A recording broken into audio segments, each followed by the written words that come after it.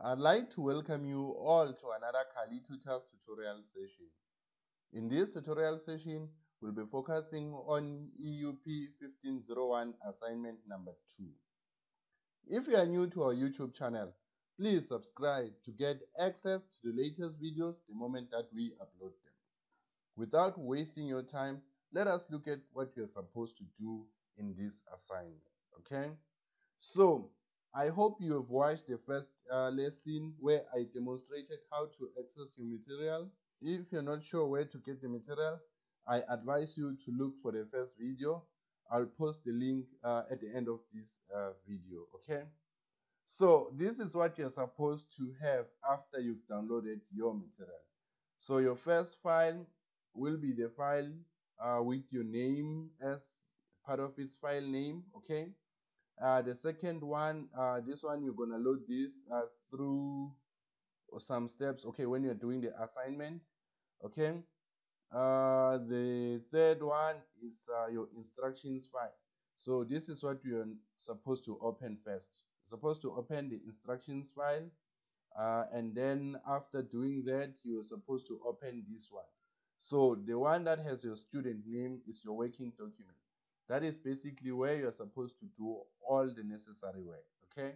And to those of you who are new to Microsoft Word, to open a file, you simply double click on it, okay? You see, double click.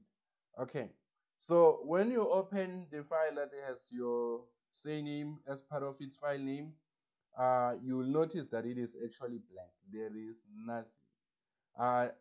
It's not a mistake, okay? Nothing was deleted or something like that.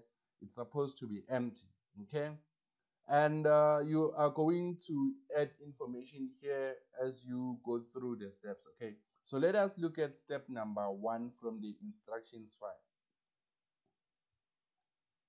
So this is your instructions file. You're supposed to follow these steps here from 1 to 16, okay? So step number 1 says you need to open the Word document student underscore Word underscore 1 E underscore photography underscore blah blah blah. Okay, this is basically the other file that I just opened, the one that has your name is part of its file name, okay? We have already done that. So just highlight this. Okay, it's not a must that you highlight this. We're not going to submit this document. You are only going to submit the other document, okay? So after doing that, you move on to step number 2. Step number 2, they tell you that, okay, type internship available for photography assistant and then press enter. From your downloaded files, insert the text file word underscore 1e underscore assistant underscore as.docs. Okay, so though the instruction tells us that we need to type this, I'd actually advise you to copy it, okay, instead of typing. Just highlight the text, then right click to get these options here, and then click on select copy. After doing this, go back to your working document, okay, and then you left click and then you right click to get options, and then you paste this, okay. I've already selected this icon here. That is why you see that we have something like a full stop here. It's because of this icon here. So I'm only using this to show me if I've got extra spaces and stuff like that, okay. As you can see, the space here is indicated in a form of a dot or something, okay.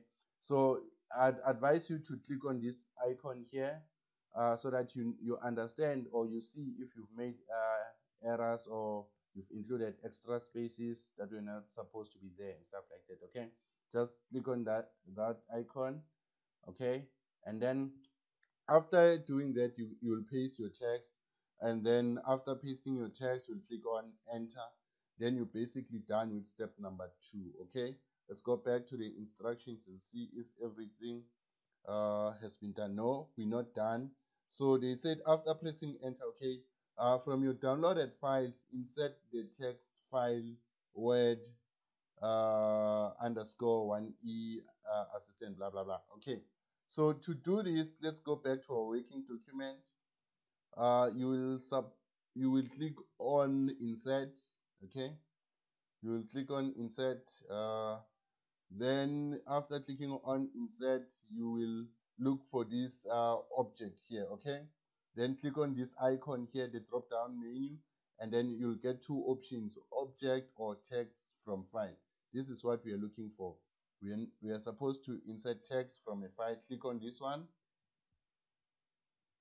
Okay, it will give you options to select files. Okay, look for the documents that you had downloaded from Pearson's. Okay, mine are already on my desktop and under this folder here, so I'm gonna search for that. And yeah, after clicking on this folder here, these are the files that I found, and we are looking for this document here. Click on it and then click on insert.